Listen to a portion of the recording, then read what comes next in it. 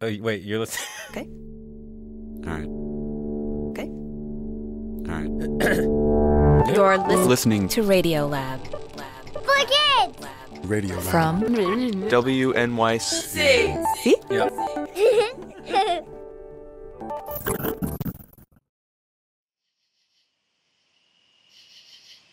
Hey there, Lulu here. It is the end of the summer, and here in North America, we are just beginning to leave behind arguably the loudest season for animal noises. Just mosquitoes buzzing and crickets chirping and birds singing. And today we have a story that is about that wall of noise that you can encounter when you walk into a grassland or a forest or a jungle. Only, we have a story about two very clever humans who began to decode that wall of noise down into actual language. They began to understand and decipher the words, so to speak, that the animals were saying. And that allowed them to eavesdrop and learn the sort of surprising things that animals are actually talking about. Yes, this is all real science. This is all real stuff. It's a very fun story. And I'm going to just kick it off, hand it over to Radiolab hosts, Jad Abumrad and Robert Krulwich. Here we go.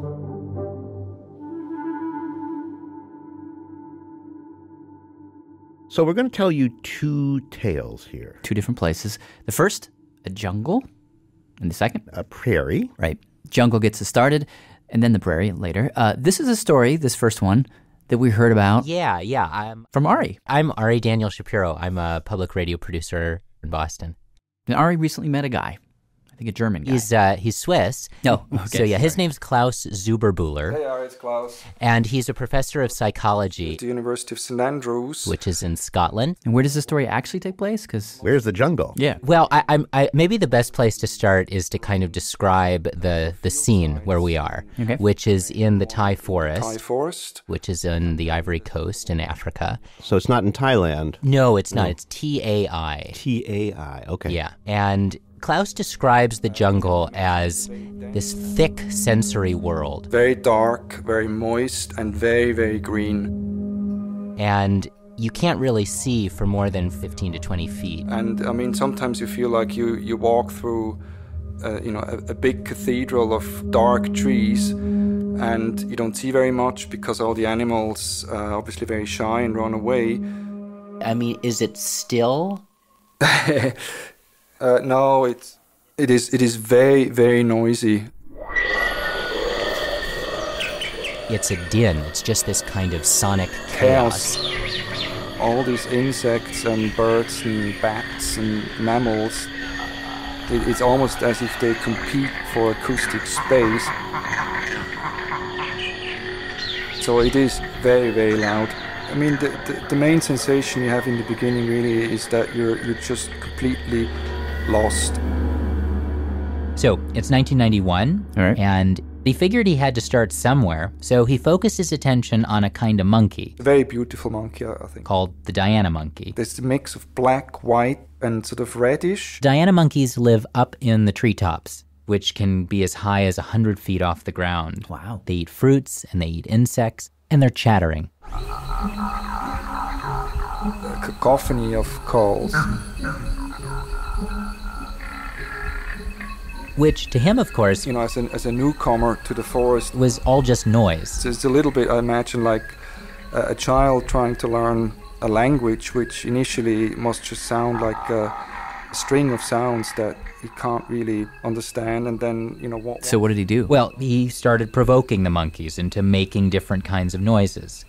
For instance, he'd walk out into the forest with a boombox A speaker. and play the sound of the Diana monkey's most feared predator, the leopard. He would just play the sound into the trees? Yep. Whoa. And all of a sudden, Suddenly, they start leaping around the you branches, see all this hopping around, motion, and they make this one particular call.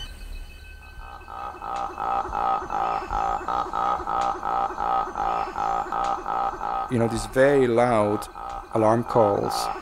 This one here. Meaning what? Yeah, are they just saying, like, run? Or is it something more specific? Well, here's where it gets a little bit more interesting. Next step, he brought that same cassette player out. Pointed at the trees, hit play, all that? Yep, but this time he plays... The shrieks of a crowned eagle. Eagles eat monkeys? Yeah, they do. They attack from above. I've heard about them. They're very scary. They come flying in with their talons or their beaks, and they hit you in the head sharply and kill you instantly. Oof. And then you fall to the ground. Yeah. And so what do the monkeys do when they hear this? They make that sound. Same one? Well, that's what he thought. But when he went back to the lab and started looking at the sounds on the computer, comparing one to the other, eagle, leopard, eagle, leopard, he realized that they're actually slightly different. In the acoustic details of the calls. And it's something that is very difficult to hear when you really only see it in the spectrogram, which is kind of a visual representation of these calls. This is on the computer? Yeah. But interestingly, once you've seen that, and once you know what to pay attention to, you go out into the forest and suddenly you do hear these differences, which you haven't heard before. So you're saying when they hear a call leopard coming, they go up the tree, but when they hear eagle coming, they run down the tree? Exactly. So it's really kind of like a word. It's like a word. Well, that's kind of amazing. Let's pull out for a second, because this guy actually got us thinking, honestly. How much language actually is out there in the wild? Like, what do we know? What's the state of what we know right now? And that question led us out of the forest, just for a second, and to a place and a creature we just didn't think would be a part of this conversation at all. And that creature is... the prairie dog. Woo! Prairie dogs. So here's the thing. Prairie dogs are these little rodent-like animals. They live under the ground in burrows. And when their community is invaded, they, pop out of the burrow and they say, uh-oh, here comes the whatever. Sounds kind of like chee, chee, chee, chee.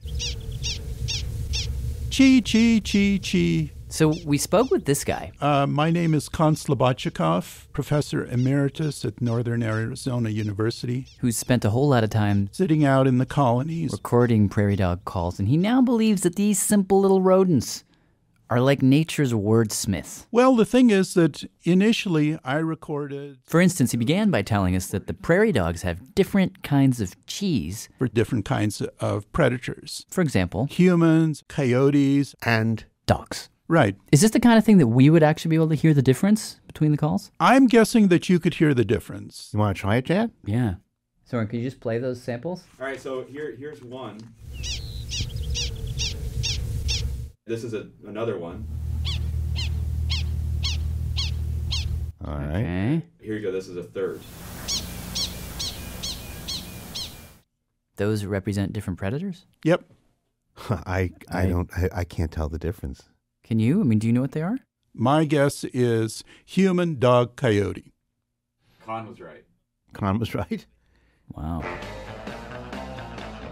Well, naturally, we wondered how did he do that? Yeah. He told us that at first, just like you and I, he couldn't figure out how to distinguish between these sounds, but he took the sound back to the lab. Where we had a machine that allowed us to measure a series of frequency and time elements in the call. And what this computer does is it takes the sound that the prairie dogs make, and it essentially looks inside for the ingredients inside the sound. Yeah, like, well, it's kind of hard to hear with a chirp, because it's just hard. So let me demonstrate crudely with this other sound. I plucked this at random from my library. So this is kind of like a buzz. Okay. Okay? Let me just loop it so we can hear it better. So here you've got this buzz, which sounds to us like a solid piece of noise. But get an EQ and take away all the highs. So now you've got just the bass. Yep. Now, you'll notice that if you add the highs back in real slowly, these little hidden overtones will pop out. Like, there's one. Yep. There's another. Third. Yep. Fourth. So in other words, this sound is filled with little ghost notes that we can't hear. And certainly the same is true of this sound.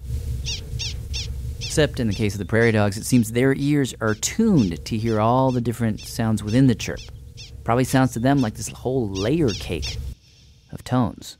And Con's computer noticed that the noise they made when a human walked through their village was different in tone from the noise they made when a coyote walked through their village. It was consistently different. But there was a problem. When he zoomed in on the, here come the human calls. These ones here? And he looked at them really closely. He saw that from one human call to the next, there was a lot of subtle variation. Much, much more than I would expect. And that's when it hit him. What if? What if? What if? What if they could be describing the individual humans? Oh. Now, at that time, no one suspected that this might even be a possibility. But I thought, well, let's try it and see what happens. So, Con recruited 4 humans. And he had them dress exactly the same. Same boots, same blue jeans, same sunglasses, everything the same except the color of their shirts. We had a person in a blue T-shirt, person in a green T-shirt, person in a yellow shirt, person in a gray shirt. Then he asked each of them to walk through the prairie dog village. One by one. Prairie dogs made their chirps. And when we analyzed the results, there were significant differences. Like, what kind? They essentially clustered around the colors. Does that mean you think you can hear them saying, here comes the human in blue? Right. Versus here comes the human in yellow? Right. Really? Oh, I was astounded. And he was like, well, wait a second. These humans, they're not just different in their shirt colors. They're different in all kinds of ways. Some of the humans were taller, some of the humans were shorter. So we went back, reanalyzed the chirps, looked a little more closely, and he realized we could tease out that the prairie dogs were also commenting about the general size of the human.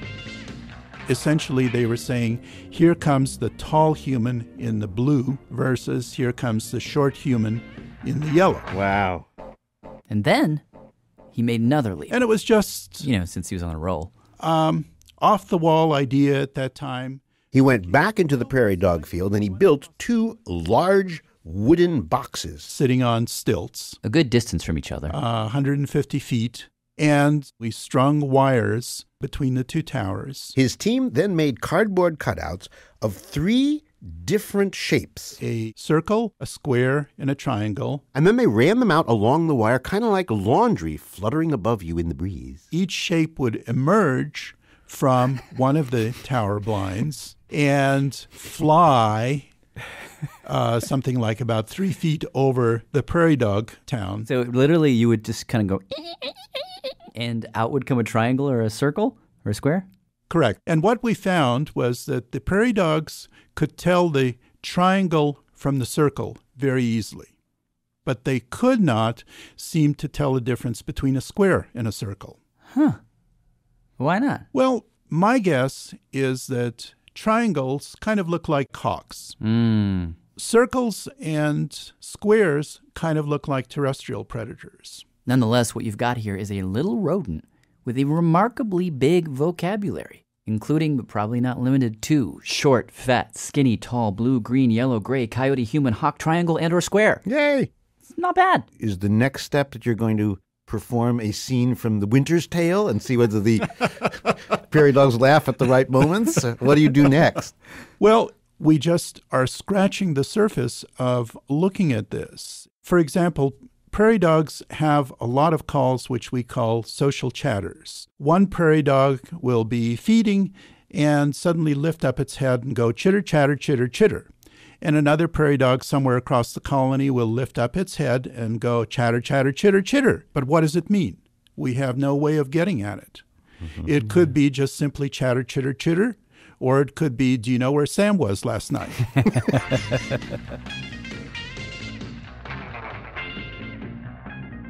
We'll be back in a moment. All right, we're back. On with the story. Now, here's an interesting question. I mean, if a French couple were sitting next to me on the subway and they were saying, do you know where Sam was last night? In French. If I don't speak French, I'm outside of that conversation. But a lot of people do speak French, and they can listen to French people talking. The question's then raised, if you live in the forest and you speak chimp, or you speak eagle, or you speak snake, would you ever be able to overhear or learn something from a neighborly species? In other words, is there an equivalent of listening to the other person talking French in the wild? Good question. And that brings us back to Klaus. You remember Klaus? Yeah, the monkey guy. Yeah, the monkey guy. Well, Klaus was wondering the same thing. And that's Ari Daniel Shapiro again, who introduced us to Klaus. So take those alarm calls, for instance. He wanted to know whether different species of monkeys could understand each other. Right, so... and luckily for Klaus, there's like at least 10 different primate species living inside that Thai forest. So there's... 1, colobus monkeys. 2, spot-nosed monkey. 3, chimpanzees. 4, galagos. 5, colobines. 6, putty-nosed monkeys. 7, mangabe species. 8, prosimians. 9, Campbell's monkey. and then the Dianas. 10. Yeah, so it's a very, very rich primate fauna. So Klaus's question was, could Diana monkeys understand the alarm calls of another one of these monkeys, the Campbell's monkey? Oh, could they go across monkey lines, so to speak? Exactly. So he used that same setup from before. The speaker thing where he plays the sound into the trees? Yeah, and he played the eagle and leopard alarm calls from the Campbell's monkeys to the Dianas to see if they'd react. And what we found there, to our great surprise, was that the Diana monkeys... they understand it. Really? Really? Yep. They take that very, very seriously and respond to it very strongly. So a Diana monkey hearing a Campbell's eagle alarm call will respond as though there were an eagle and will respond to the leopard alarm call as though there were a leopard, and vice versa. And it doesn't stop there. Klaus started playing the monkey calls to birds, such as hornbills. Yellow-casqued hornbill. It turns out that they understand it. The birds? Yeah, these hornbills are capable of discriminating these different monkey alarm calls. Wow. So it's a pretty substantial web of species basically eavesdropping on each other's calls in these forests. But Klaus himself, he was still on the outside of it all. It is that general sense of perhaps not really belonging there. But then... he told me about this one day. I was working in the forest. He had gone out for the day, and he had gone out alone. And was very far away from camp. And it was in the late afternoon, and he realized that he should probably be heading back to camp. Because I still had to walk for, something like 15, 20 kilometers back to camp. And he was walking past a kind of valley. And then I heard on the other side of the valley a monkey group giving leopard alarm calls, which doesn't happen that often. It was the first time that he wasn't actively listening, but he heard these monkeys make this call and recognized it. It was absolutely striking. And he was actually quite excited by this. Because I was suddenly able to understand what the monkeys trying to say, so to speak. Those monkeys had picked up a leopard. Right beneath that sound, there the leopard would be. Right. But, those monkeys were way across the valley. So I didn't really think that much and walked on, perhaps, half a mile further down the road. And the next group of Diana monkeys, still across the valley, started giving leopard alarm calls as well. And he kind of took notice of that. And then it happened a third time, a few minutes later. What became clear to me very rapidly is that a leopard was tracking him. Of course, I couldn't see it because it was, dense forest, but I assumed that the leopard saw me. And of course, that, is just one of these moments where you're totally alone, far, far away from camp. What does he do? He kept walking. It happened. A fourth group called leopard, fifth group called leopard, and then the group stopped calling. The only thing I could think of is to pick up, a large branch. I shouldn't laugh. That's just terrifying. Klaus, would that stick have done anything for you? I doubt I really would have been able to do very much with a stick. But as he's standing there, stick in hand, he realizes he's just entered the forest. He's become the 11th primate. The 11th primate? Because there are those 10 other species of primate, and now... me. Suddenly, I shifted from being the objective observer to being, sort of part of that whole crowd in there. Even though, we're separated by 20, 30 millions of years of evolutionary history, these humble creatures were able to teach me something about what was going on in the forest. And I mean, of course, it wasn't intentional. They weren't trying to inform me or anything like that. But it was a very emotional experience. So what happened? I mean, obviously he didn't get eaten. What happened? Well, he made it back to camp, and he's not sure what happened to the leopard. The leopard must have slinked off into the forest. In the end, it became just another story to tell each other in the evening, I suppose. Yeah. Yeah. Yeah.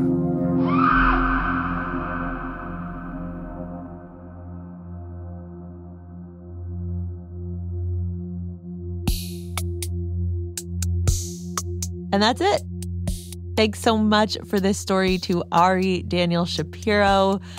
Thanks so much to you for listening to the noise and the words. And I am now so very excited to let you know that the next story we will be dropping is a brand new Terrestrials. Terrestrials, if you haven't listened, is our show about the strangeness right here on Earth, hosted by me, specially made to be family friendly. Every episode has an incredible, almost fantastical sounding story about an animal or plant or earthly phenomenon, but it's entirely true. We add lots of music. We even add original songs. It's kind of like Radiolab plus a musical, School of Rock, science style. I don't know. Come check it out. See if it's for you. That's starting in just 2 weeks, a whole new season of Terrestrials episodes headed your way. Thanks so much for listening. Enjoy the tail end of summer. See you in a couple spins of this noisy old planet of ours. Bye.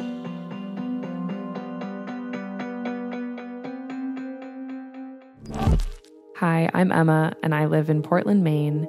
Here are the staff credits. Radiolab was created by Jad Abumrad and is edited by Soren Wheeler. Lulu Miller and Latif Nasser are our co-hosts. Dylan Keefe is our director of sound design. Our staff includes Simon Adler, Jeremy Bloom, Becca Bressler, W. Harry Fortuna, David Gable, Maria Paz Gutierrez, Sindhu Gnanasambandam, Matt Kielty, Annie McEwen, Alex Neeson, Valentina Powers, Sarah Kari, Sarah Sandbach, Ariane Wack, Pat Walters, and Molly Webster. Our fact checkers are Diane Kelly, Emily Krieger, and Natalie Middleton.